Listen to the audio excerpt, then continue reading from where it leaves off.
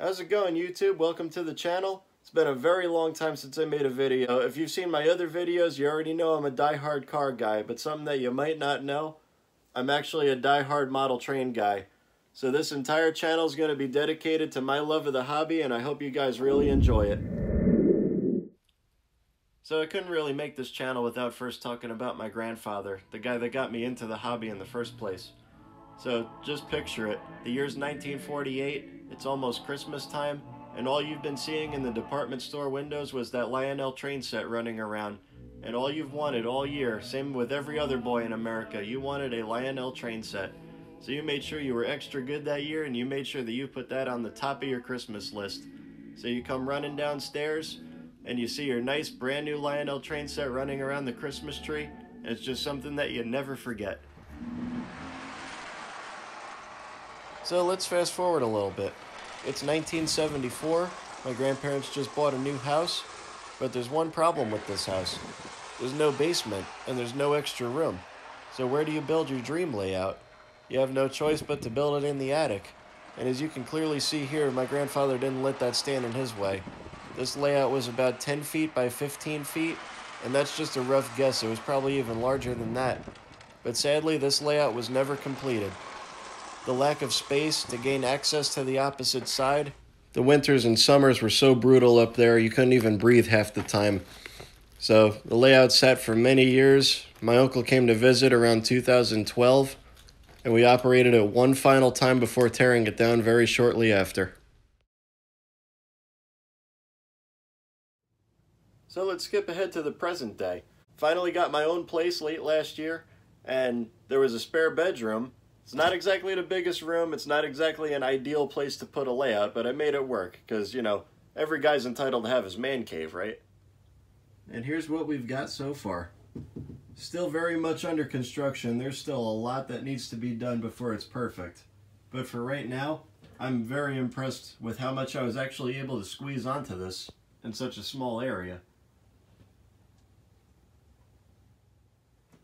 And the only way that I could accomplish putting a good amount of track on here, something I've always wanted to do, was punch a hole through the wall and have the train run through the closet. Something I was never able to do years ago, but now it's my own place, and it works just perfect. So let's start from the very beginning in 1948. This would have been my grandfather's very first locomotive, number 2025.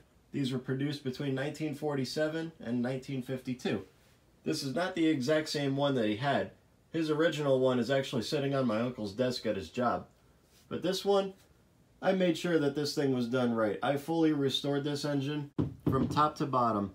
Cleaned the whole motor, polished up the wheels, polished up the drive rods, put all new decals on the front, converted the smoke. Back in the day, these would have came with little wax pellets that produce smoke, but I converted it to use regular smoke fluid, the oil. And it comes with a whistle tender. This is not the same set that it would have came with, but I tried to recreate a period correct set, specifically for this video. So powering my layout, I have this Lionel Model ZW transformer.